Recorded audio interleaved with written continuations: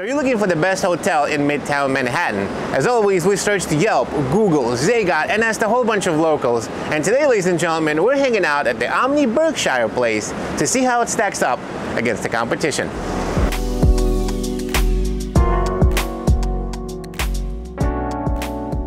Situated on 52nd Street in the corner of Madison and Fifth Ave, this luxury hotel puts guests within walking distance of some of the city's best shopping, theater, and other attractions. The hotel is less than a 5-minute walk from St Patricks Cathedral, Rockefeller Center, Museum of Modern Art, and Radio City Music Hall. It's about a 10-minute walk from Grand Central, Central Park, and about an 8-minute subway ride to Times Square, Penn Station, Empire State Building, and the Columbus Circle. So in short, you're literally in the middle of Manhattan. Omni caters to both business travelers and vacationing families alike. It offers that boutique experience with the white marble lobby entrance, elegant decor, and on-site restaurant that serves breakfast, dinner, and drinks. The hotel also offers a small fitness center on the 17th floor and a terrace that overlooks St. Patrick's Cathedral. More about the breakfast in the restaurant and the views from the terrace in just a bit. Let's talk room first. We stayed in the premier executive terrace room on the 19th floor, room number 1908. The terrace rooms are located on floor 12 and above for those city views. They're 360 square feet and feature Italian marble and granite bathrooms, luxury linens, pillows, and so on. This was a very big room, especially for New York City. It featured a great bathroom with a really good shower, lots of strong water pressure. It was clean with plenty of room for 2 people to move around and get ready. It even has a full stand-up mirror. The terrace was a nice addition as well if you want to take in the sights and sounds of New York City. A word of caution though, not all of the sights are spectacular. I would say these terrace rooms are a hit or a miss. We got one of the worst views from the terrace and I'm kind of glad. Let me show you what I mean so you don't get disappointed if you get the Madison Avenue side of the hotel.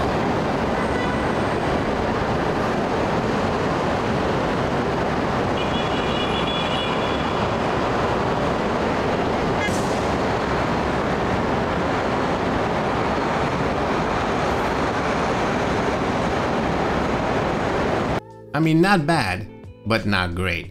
This is not the quote-unquote city skyline view they advertise on the website, yet you pay the same price. So keep that in mind if you're booking specifically for the views.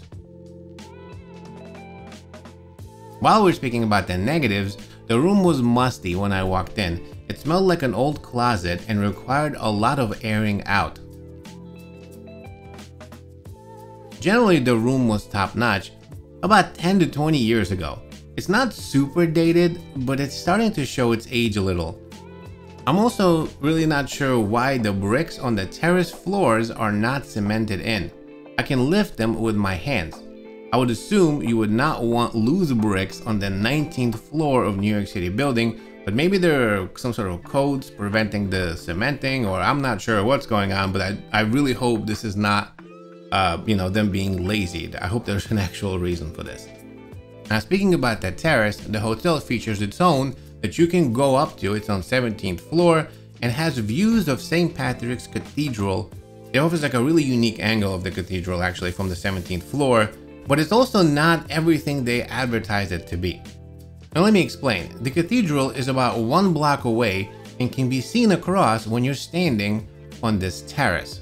So yes, you have a viewing deck of the cathedral, but it's a bit gimmicky. You can see part of the cathedral in between the 2 buildings, but you don't have a full view of it, and it's not like it's from the front, it's actually from the side. So again, it's a very nice view, but I want to show you what it looks like so you don't get disappointed if you're expecting like the most magnificent views of the front of the cathedral. If you wanted to do that, you'd have to walk 1 block and go see it for yourself. However, like I said, I got a bunch of great photos right here from the terrace. Let me show you what I mean.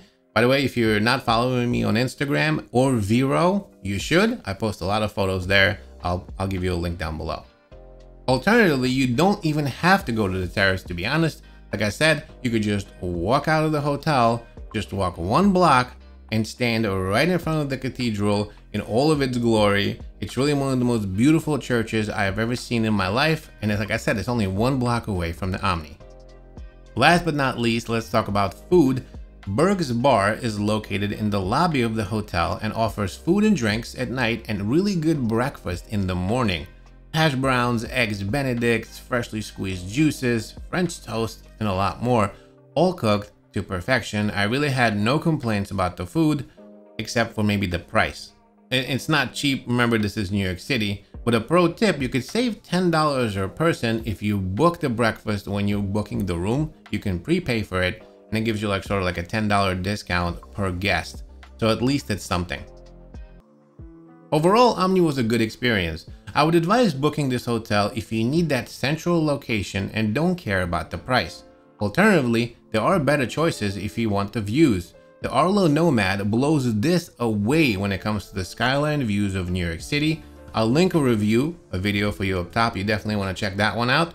And the Conrad is a much better hotel experience, and it's much cheaper if you don't care about staying, downtown, which is right next to the World Trade Center. I will link that review for you up top if you're interested. That's a really good one as well. Make sure to subscribe and stay tuned for all things New York City. I hope you enjoyed this video. Thanks so much for watching, and I'll see you in the next one.